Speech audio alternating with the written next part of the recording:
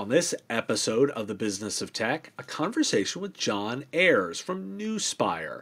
They've got a new threat modeling tool out, so let's talk about what threat modeling is, why you care, what happens if you don't do it, how it fits into Zero Trust, and what he thinks the industry needs to do to fight back and win the cybersecurity war. This is The Business of Tech.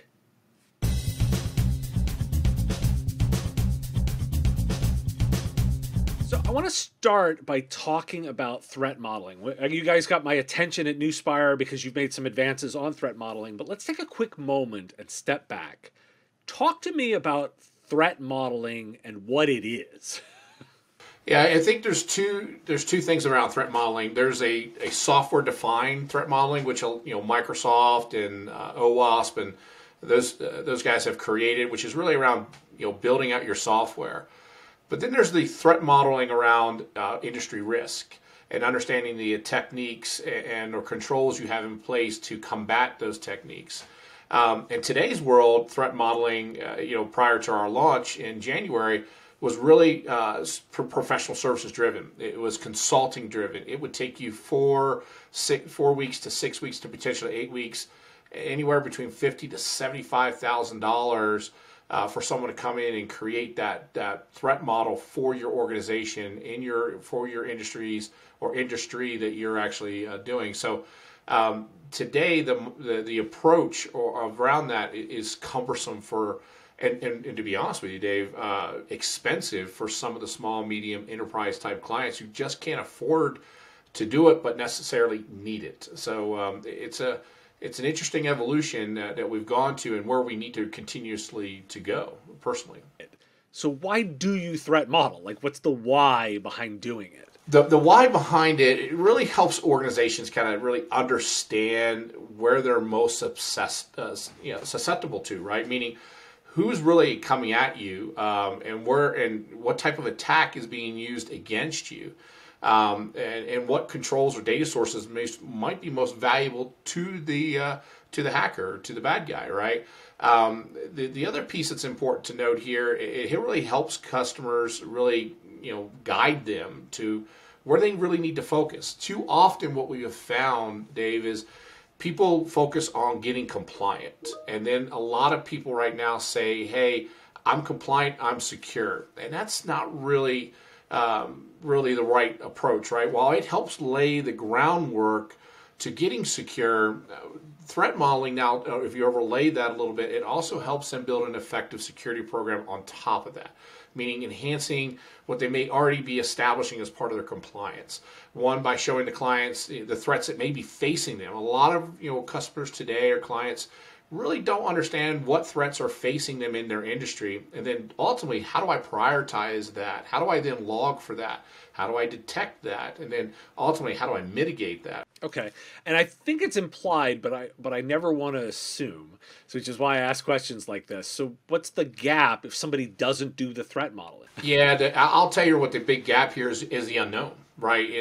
You just don't know how to combat that, right? You don't know what battleships may be forming in the horizon of attacking you in that industry. So let's take an example, healthcare. Healthcare has various attack techniques that are being used against them all the time. However, you may be in healthcare, but also in retail, right? Because you're collecting credit cards and things. While some of the attack techniques are similar, the outcomes of how you protect yourself are obviously different. So you can't assume that if I do this, I'm going to solve for that. It's a lot like you're protecting your home, right? You've gone and put on door deadbolts and things of that nature. You put on motion lights, but is that enough to protect you in an area that you may not know what is being used to the bad guys maybe breaking into homes? Maybe are they able to circumvent that? Things of that nature. So the whole idea here is really helping them, educate them, giving them the tool around that specific intelligence, tailored to that specific client, mapped to their specific controls. And you know what? The key here is mapping it or making it, presenting it, that it's actionable for them to do something with it. The biggest problem we have today in security is there's so much, it's so complex. And at the end of the day, people really are still grasping, what do I do with it? What can I leverage about it that makes it actionable for me to do something to do this? And I like your analogy, right? When we think about security, we think about it from a physical perspective because I like talking about that. How do you, as a security expert, measure too much? And if I use your example, right, I have windows, I have doors. Well, I can put a second deadbolt on, but by the way, I could put a third. I could put a fourth, right? I could start putting cameras on. I could start putting locks. I could double lock. I could put, like I could put electrified fence. I could. There is a perception that this is a money pit of I can keep throwing things at it. How do you measure where that balance is? That is a great question, and I'm going to have to defer back to my law enforcement experience. It goes back to assumable risk. How much are you willing to assume? Because look, let's be honest. There's no silver bullet in cybersecurity, physical security, anything we do, right? There's always going to be a way for someone to circumvent the control, right? So you have to assume some risk. The question that everybody has to ask themselves is, how much risk am I willing to assume? But there's also the lack of education that says I have nothing no one wants. And that is the problem that we all need to look ourselves in the mirror, is there's always something someone wants. And now you have to put that enough. What is enough is really what you're getting at. You'll never be able to get enough because there are always someone or some group that's trying to figure out how to circumvent that. But if you have visibility, if you have the ability to monitor, then guess what? You combat that. The biggest problem a lot of people really don't understand is the harder you make it, the less interested the bad guy is. Like an example, at your home, you got ADT, you put the sticker up there, you got Simply Safe, you got a sticker up. That may be just enough to deter somebody not to do what? Break into your home. Whether you've got triple deadlocks, you've got motion lights, you've got a siren that kicks off because they hit a tripwire, whatever the case may be. But can you visibly see, and can you give them enough information that says, you know what, this is too hard of a target, I'm going to go after something easy? Because that, at the end of the day, is really what's taking place today, is you're making yourself easy for someone to get after because you're not doing anything, or you're doing what you think is just enough. And this is where our threat modeling tool comes in, is giving you that actionable intelligence of what things you should be doing so that you can actually do what? Do something about it.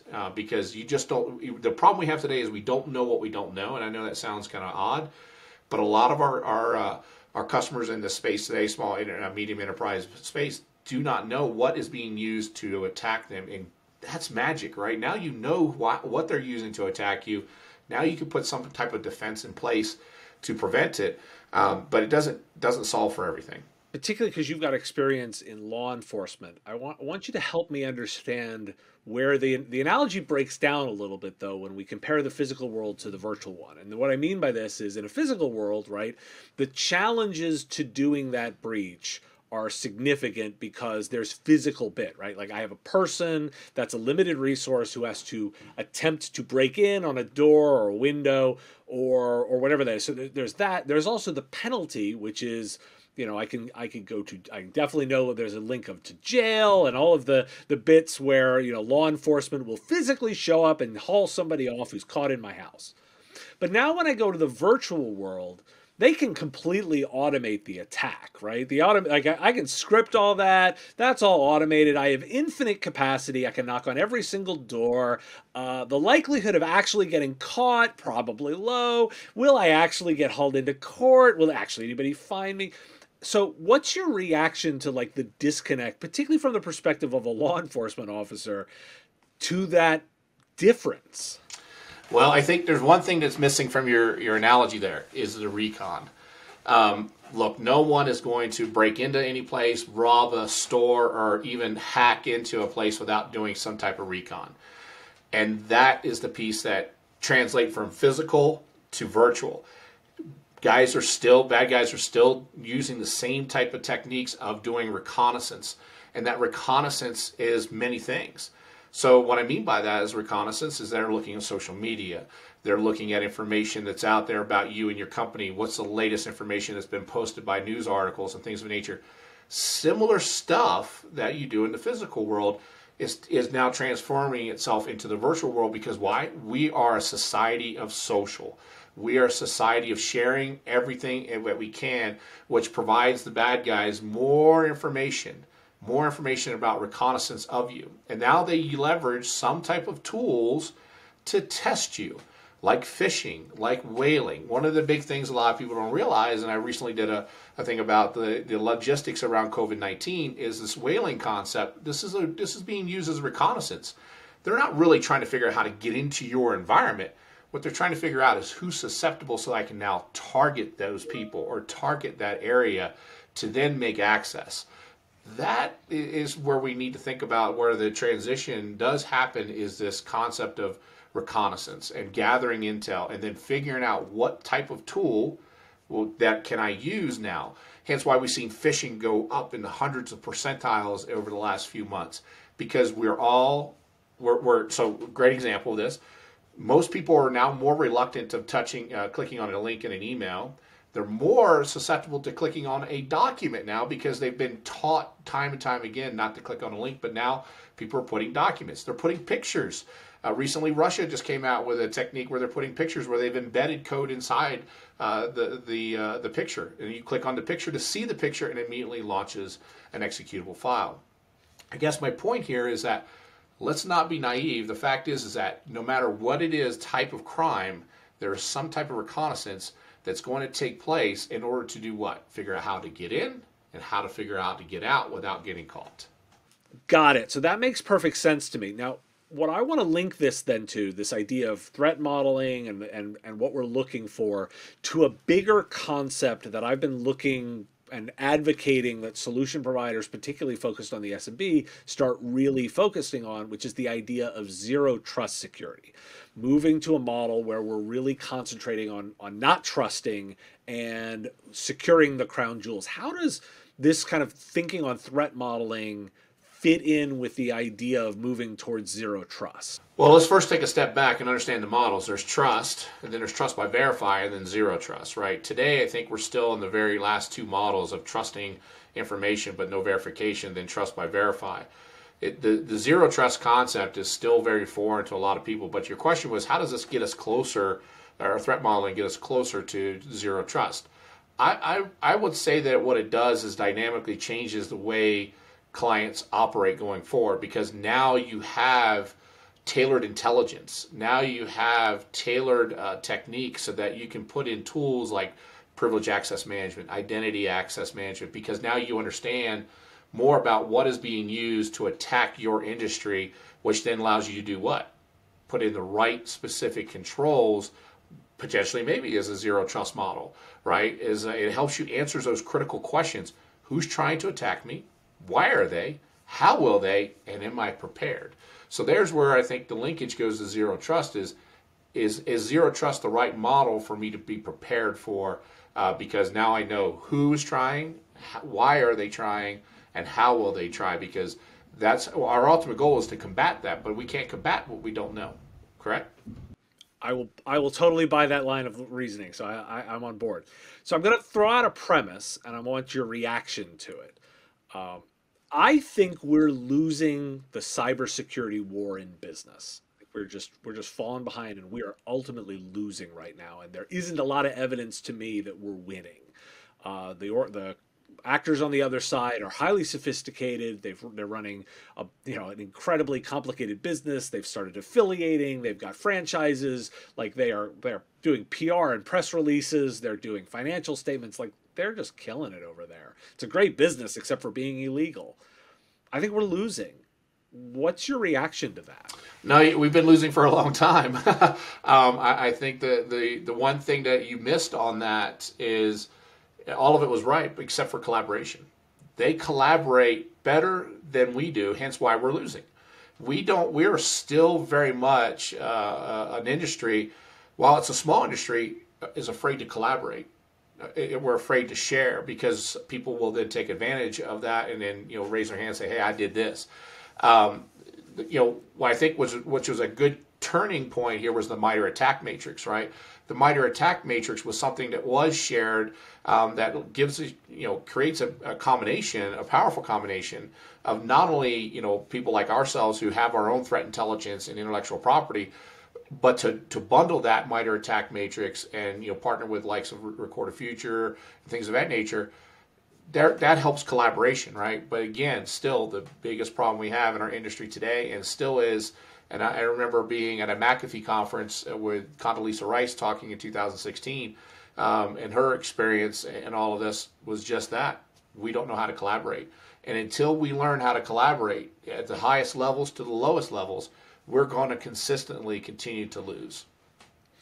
So what needs to change then? Is it just we need to collaborate more, or is there more to what has to change for us to start winning? I think it's just how we change, right? Things like we're doing right now, like creating the threat modeling tool, things that we've got coming in the future around helping people build out their programs. The biggest thing we need to do here is let's take the complexity out of it. And one of the goals, our mission as Nuspire, is to revolutionize that. So when you're going to start to see TMT, which has came out recently, and things that are coming down the pipe over the next few months, we feel we have a great grasp on CISOs who are building products for CISOs, and we know how complex it is, how hard it is, and we're trying to make it simpler for you to digest it, use it, and act on it. Because at the end of the day, Dave, when you go to somebody and ask them, tell me about give me a definition of cybersecurity, you'll get the 10-person game, get 10 different answers, and that's a problem.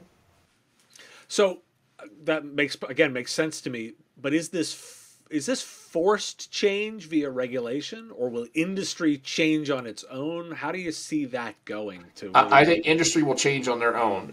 Look, industry has to continue to evolve. We have to be agile. We have to understand who our buyers are, our users, and we have to stop throwing point solutions out there and saying this solves it. It's more than just point solutions. It's thought leadership. It's education, and it really is that, right? I mean, look, we're all trying to make money, right? But our goal is to dynamically change the client's threat landscape or perception of the threat landscape. If we educate them, guess what? That we've won. We won a game. We've won. That's one. We're 1-0 when we educate. We're 2-0 if we provide thought leadership about what's forward thinking. We get the 3-0 if we can get them to take these specific tools and put these tools and controls in place that present some actionable format for them. Because if not, we're going to be 0-3, and then the bad guys are going to be 4-0, and they're going to continue to rape rewards from us. And it's unfortunately, the old saying is China looks at us for infrastructure. Russia looks at us as a piggy bank, and nation states look at us as a way to how do we better start wars. So, John, I think you've laid out a 4-point plan of action. So I think that's a great place to end this. Thanks for joining me today. Hey, thank you for having me. I really appreciate it, Dave. This has been great. Thanks for listening to this bonus episode of The Business of Tech. If you like it, hit the like button and hit that red subscribe button. It really does make a difference, and I appreciate you taking the time to listen to what I'm doing. You want to discuss more? Want to find out more about the interview? Go ahead and put something in the comments. I read them all, and I look forward to the ongoing discussion. If you want to get content like this every single day, the 5-minute Business of Tech podcast is available wherever fine podcasts are found. Go to businessof.tech, click the blue subscribe button. You can find us on Apple Podcasts, Google Podcasts, Spotify, or wherever you listen to podcasts. Additionally, if you want to help me with the content that I create, you can support me directly. Go to patreon.com/MSPradio and click the button there. You choose what the content is worth and get access to these interviews and discussion episodes early. They come out for my Patreons, and Patreons drive the discussion and ask questions directly. Looking forward to ongoing conversations, and thanks for watching.